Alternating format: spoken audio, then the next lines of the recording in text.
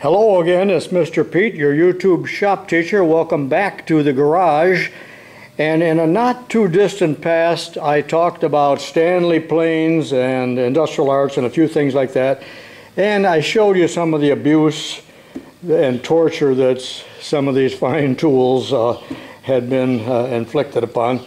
But today I want to confine the subject to the totes. The tote, of course, is the handle. You may not know it by that word, but for many years, for a century, all of these wonderful totes on Stanley planes, these are number 5s, all number 5s, corrugated.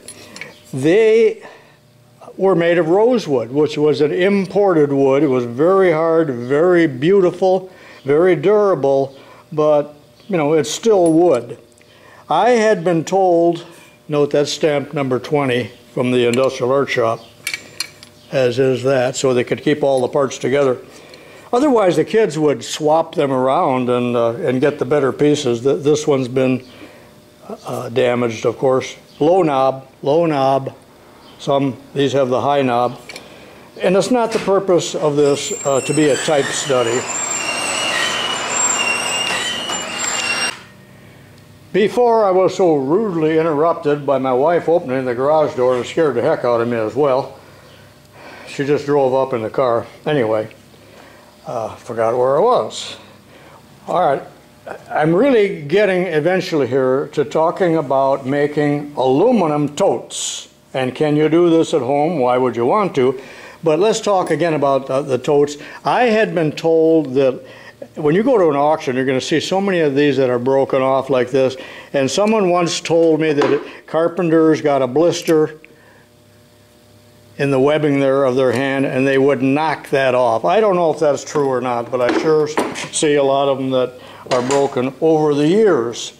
Well, this wood got too expensive and I think that they could no longer import it because of it was an endangered species. Those were probably very old trees. Stanley used to import an awful lot of woods, including boxwood, for their rulers. Well, eventually several things happened. Number one, Stanley started making them out of cheap wood, and notice they lack some of the contouring. They just aren't pretty at all.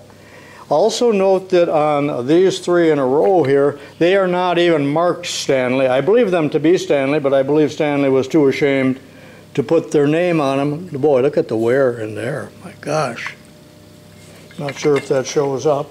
But also what Stanley did at one time was, oh, we got a better idea. I better show you this one first. We'll just make plastic handles. People will love them, and we can cut the cost, and they'll never break. That's also one of those cheap Stanley planes. These are probably from the 70s, maybe 80s, I'm not sure. But of course they did break. And then the screw was bent, so you know, just all kinds of nasty things happening during that time.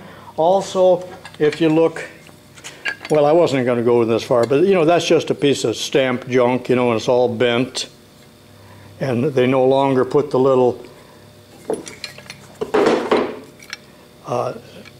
disc on their separate piece. And this was this is still one piece, but in the far past, they were 2 separate pieces, mortised together. Holy mackerel. Okay. All right, I'm done showing you what typically happened in a school shop over a period of time. And kids weren't always totally reckless. It's just the nature of children to wreck everything that they touch. And those of you that have raised children know that they can totally destroy a house and a car. I was one of them. This one was a prop from the Blue Man group, but it's also one of those cheaper Stanley planes. But I want to talk about these planes with the aluminum totes. And these were probably sold only in school shop catalogs, of which there were about 3 or 4. And they were sometimes called the school shop special. And I think you could buy the handles as replacement handles, but of course you could buy the wooden ones as replacement handles too, but eventually not out of the beautiful rosewood. All right, so look at these. That's marked Stanley, made in USA. So I have two of those, and they're in perfect shape. I don't know how old they are, but here's yet another one that is not marked Stanley. I don't know if it was made by Stanley or a supplier or somebody that was wanting to do exactly what I'm doing in this video. And now we're at the end of the introduction finally, and I can get, all right, somebody always will put in the comments, he doesn't actually talk about anything on 12.02, you know, they're just brutal on me. But let's go down the basement now, and I'll show you what I've been doing over the last couple days, and I'm not sure why I'm doing it. I have no idea, other than this is an idea that I have had for probably 20 years and never did anything with it, and I was a wiser and a smarter man back then than what I am now. So all right, let's go in the basement. Boy, is it hot out. It's July 1st, and I'm glad to be back down in the basement where it's quite cool and dry with my new dehumidifier. All right, here's what I'm doing now. I would like to make a pattern and then cast up some of these handles. I don't know why, I'm not a woodworker. It's just a challenge is what it is, and it may be an ill-fated one. So I've done some research and planning in this one. And this won't be easy, and part of the problem is that we have a hole that is at an angle. Now, it'd be virtually impossible to drill that hole at the right angle in a finished casting, so I'm going to employ a core, and that is what makes it so complicated. And it has to be a split pattern, and there has to be a core to lay into the sand mold. I think you know from watching my foundry videos what a core is. So again, there's a broken tote rosewood. And these will fit on a Stanley 5, 6, 7, and I think 8. I believe the 4 doesn't have this hole right here. I'm not real sure on that. I forgot. And it doesn't matter. So that's what I'm going to make. All right, how am I going to do that? And I spent a lot of time thinking about it, but here's what I came up with. And I have many still pictures that I'm going to show on at the end of the video, because this, I've already been working 2 days on this, and I probably have 8 or 10 hours in on this already. It's just incredibly time consuming. This would be have been a great project for 3D printing, but it's just so entirely irregular. You'd have to be a genius in Confusions 360 to do that. This is a little less than an inch thick, and I'm using this beautiful walnut here as a pattern simply because it happens to be about the right thickness. It's ½ inch thick. Matter of fact, I'm going to Menards in a few minutes and see if I can buy some decent ½ inch wood for pattern making, because we know that's junk. But what I did on this is I started by milling a quarter inch half round groove, and then take a look at those pictures. I had to make some core prints here. That's 1/4 inch aluminum milled in half. It could have gone all the way through one end to the other. I'm not going to tell you why I did not do that. And I won't go through all of the effort here of trying to explain a split pattern and the need for it. But this all has a 3-degree taper on it, so it will withdraw from the sand. Perhaps you can see the taper there. Now I didn't go to the effort of curving this, and the original is looking, the radius gauge, it's 1/2 inch more or less radius, and I thought about trying to use a rounding over bit, but that's the wrong size, but you know, that wouldn't be easy either. So rather than spend a lot of time trying to do that, I just broke the corners with a file, because this is just an exploratory pattern. It's going to be way too ugly. I mean, this is ugly as heck, isn't it? I mean, compared to this, it's absolutely, yeah, it's terrible. I know it. But I'm doing research.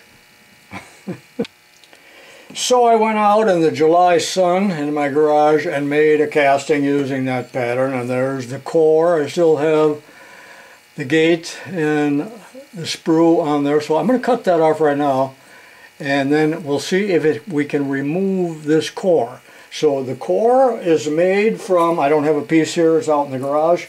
It's not solid. It is 1/4 inch tubing. Do I have a piece here? No, I do not. 1/4 inch aluminum tubing filled with sand, and then about a 1/16 inch wire ran in there. I didn't want to use steel. Brake line would have been good for that. But I wanted it easy to run a drill through there to clean it up. And remember also that on this end I have to counterbore it. And then a hole, of course, to be drilled there. So let me step over to the bandsaw real quickly, and I'm going to cut off that, and that, although that could be cut off with a side cutter even. Can you see the sand and the wire in it?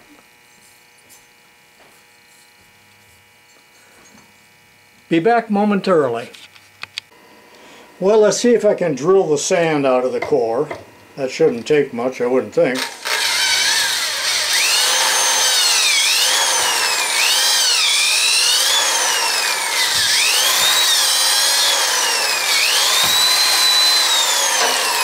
Probably ruined a bit. Well, now with a 1/4 inch long bit, I'm going to attempt to drill it out, and I'm hoping that the drill truly follows the core without deflecting, because I still have, remember that's aluminum now, the core. I was going to use brass, but one time I used some brass tubing, and believe it or not, it melted when the metal was poured in. You wouldn't think that could happen, but it did.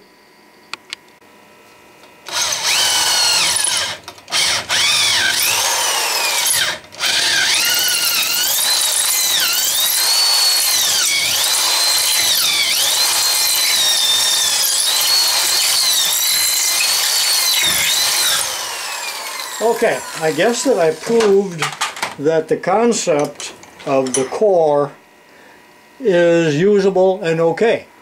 So I'm happy to know that. At least that part of this grand experiment was a success. Well, I think you all know that Stanley's threads, all of the threads they use here, are proprietary. And I don't know if they did that to be ornery or if that just goes back before they had standardized things, but even a stud like this you can't really make because of, it's an oddball thread. You'd have to make the taps or dies. Maybe they're available, I doubt it.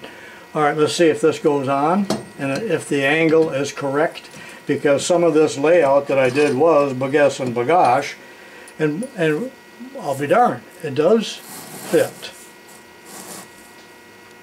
I know it's ugly, what are you going to do? But maybe that's the way they ought to be made.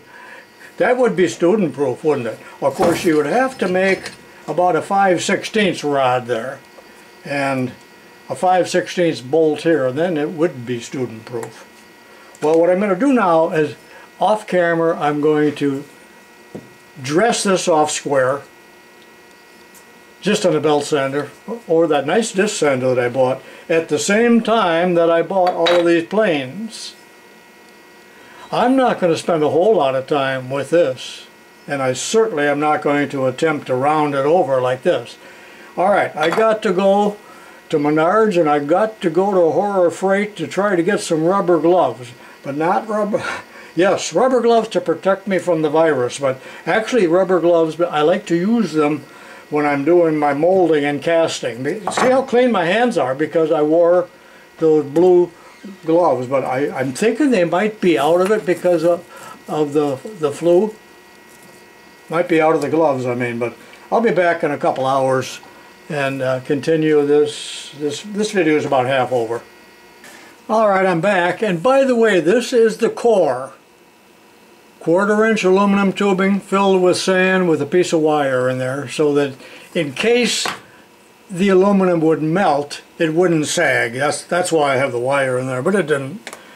And it worked just fine. Alright, I'm back, as I said, and I have drilled a hole here, counterboard, and I got it in place. And actually that would serve now, uglier than heck, but if you had every plane in the school shop equipped like that, the kids wouldn't know the difference, would they? Possibly not quite as comfy because it's not rounded off. Certainly not pretty, not even as pretty as this one. I think I'll take the time now to round this just a little bit in one area because I'm not sure I'm going to proceed with this much further. And Mrpete did not have the rubber gloves, plus they made me wear a mask while I was in there. Then I went to Menards, and I'm thinking about pattern making wood.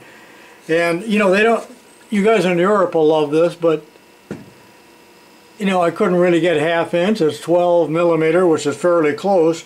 And then the aspen wood and other softer woods they had, it said 1/2 inch, but it wasn't 1/2 inch. It was the nominal size.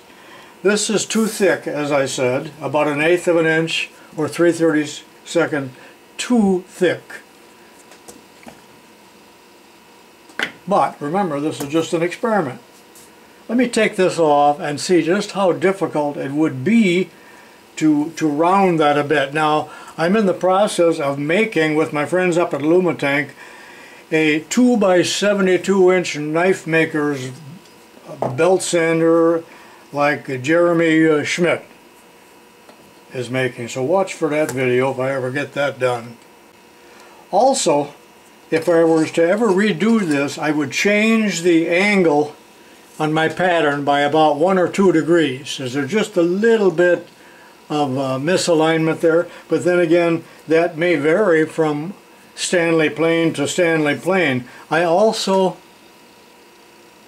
milled that down, as you can see here on the original one, and somewhat the same on this one.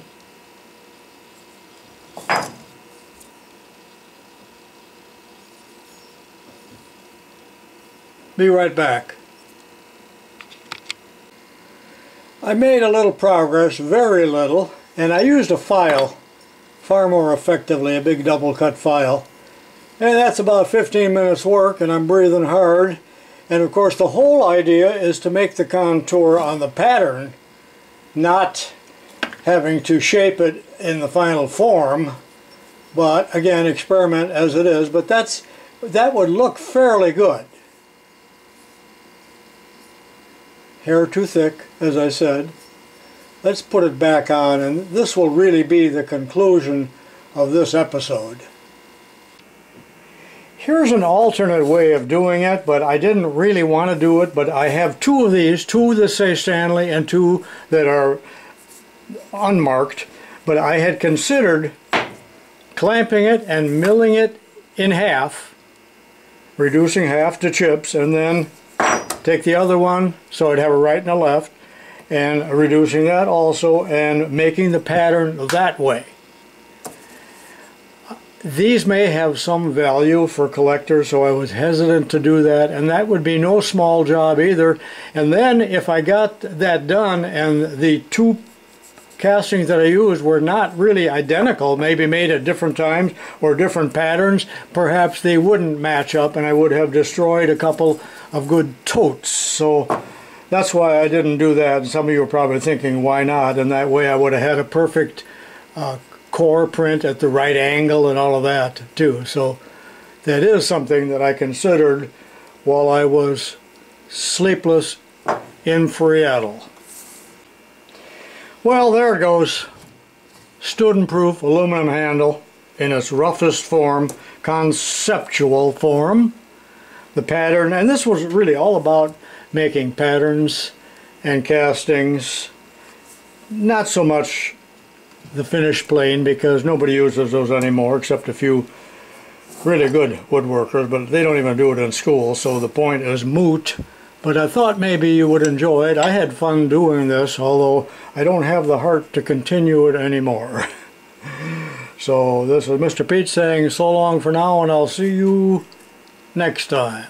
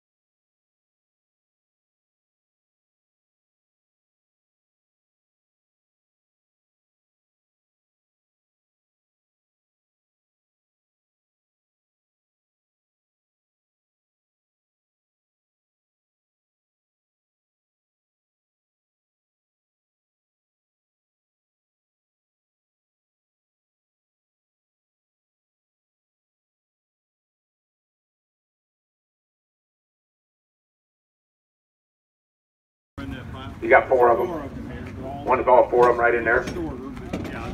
Okay. Take the pal. What's your number? Number 30. Is there 4 of them, George? Okay. Well, we got one of them. Hey,